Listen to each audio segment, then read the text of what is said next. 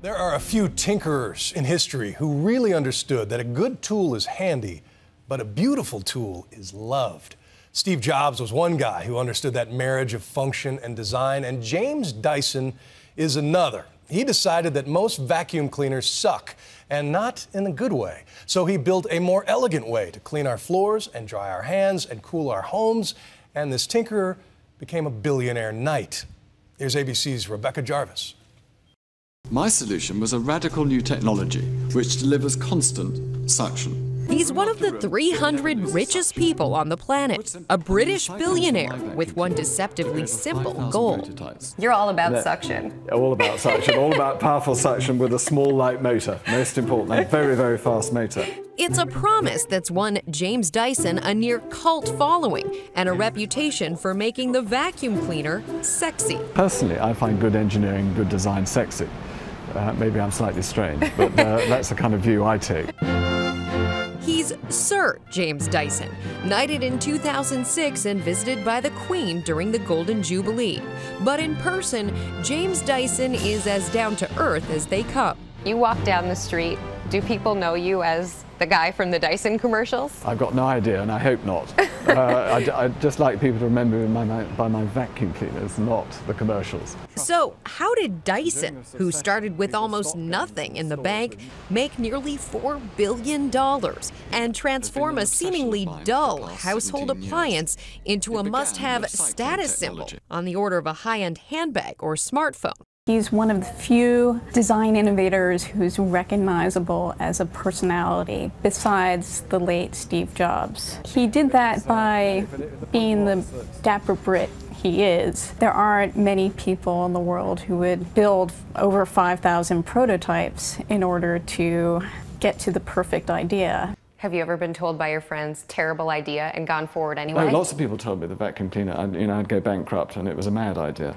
Almost everybody told me that. What kept you going?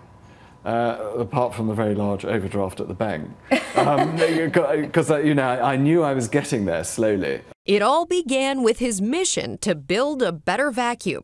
Most of us probably remember Dyson best for this simple and humble tagline. I just think things should work properly. He was a character that consumers had never seen before. Part inventor, artist, designer, engineer, and as it turns out, pitchman. Rather than a housewife cleaning up after the kids, he put himself in his commercials. Solve the obvious problems, whatever it takes. I thought that was a perfectly good thing to do. We were a name that no one had ever heard of. So it had a lot to do with giving the company character. When the DC-7 appeared on the U.S. market in 2002, the average price of an upright vacuum was about $100. He really rethought a product that everyone had overlooked. Whereas Steve Jobs invented something that was sexy and cutting edge, James Dyson reinvented something that we all took for granted. Dyson needed to convince the average American already satisfied with the average vacuum that they wanted and needed a Dyson, which costs 3 times the price. We don't do it to make money.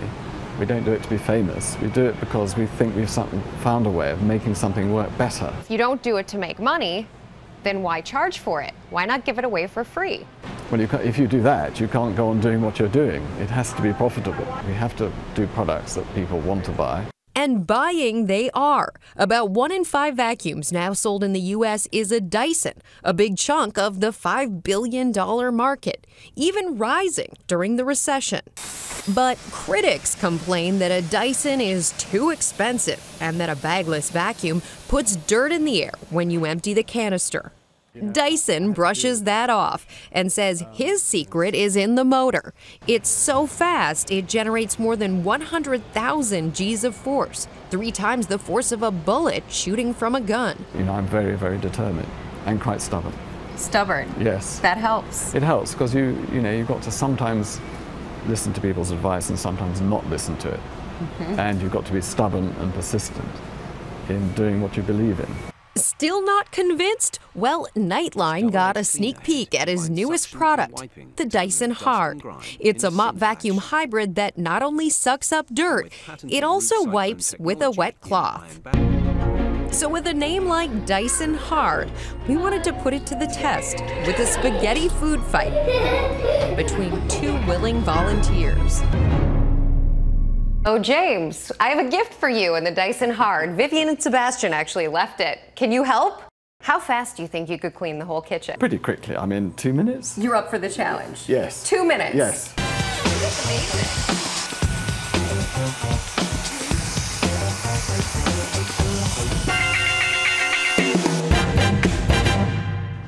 I think that was about 60 seconds. Nice work. And this still sucks. The right bag.